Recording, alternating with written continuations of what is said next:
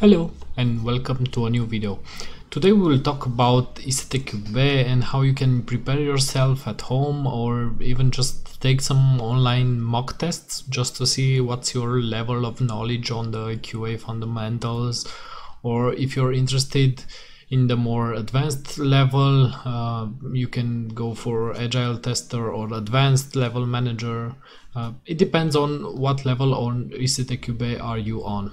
So for this I will present you two websites. The first is testpod.com, and it has the section exams and ISTQB online test. As you can already see, I've opened the link on the screen. Here you just need to log in and then select whatever test you want just to attempt it. I will just start one just to show you. Yes, you need to read some instructions. Just to be clear, you cannot pause the test. There's a total of 40 questions. That actual time takes about 60 minutes, and you only get 1 mark for every correct answer. You can already see all the instructions in the screen below, and double click to start test. Okay, let's start the test. Okay, test result data is what types of efficiency can be evaluated. As you can already see, for example, of test metric specific, there are several questions from the QA fundamental glossary, and this really helps you see how much did you actually learn, or how much information do you really retain from reading all that. There are several mock-up exams, and for example I will mark whatever and just hit finish test, submit. I will just show you for the purpose of demonstration. This is how the result is presented to you. The score, it appears that I marked one correct, even though I just selected a random question, a random answer. And you get a comparison, the time comparison, the questions attempted, and overall the score of the top performers. Also here, what is really nice, you can already see a lot of different tests if you want to practice your ISTQB knowledge, and you can just attempt several tests here and just yeah, look how nice and really easy is to see your report. Okay, with that being said, let's move on to site number 2. This site is from someone patshala.com, and here the information is also, and the testing is also structured on 3 different layers: fundamental of testing, testing through the software lifecycle, and test management.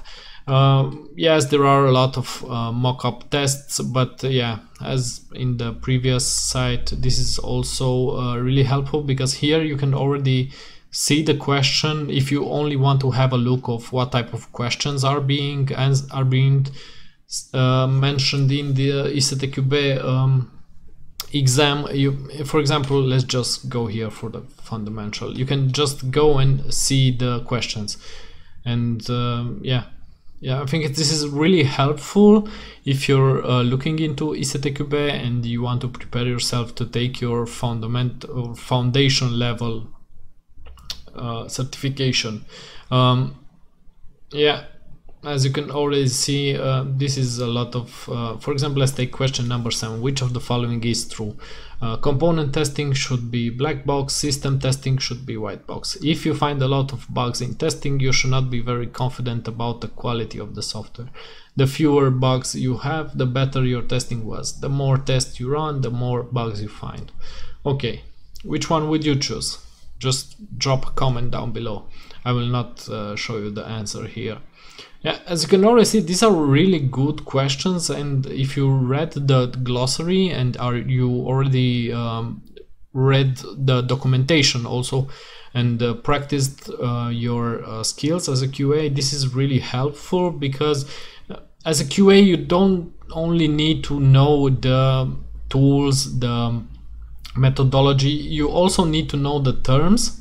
You also need to understand the testing from a higher level, not from just a let's say executional level. So it's really important that you know all the data about testing, about test data planning, about component testing, white box, black box, system testing, and these kind of exams are really helpful. Okay, if we go back and let's just take a test to demo, practice or test mode. Okay, let's go with test mode. Okay, reviewing the test basics is part of which phase?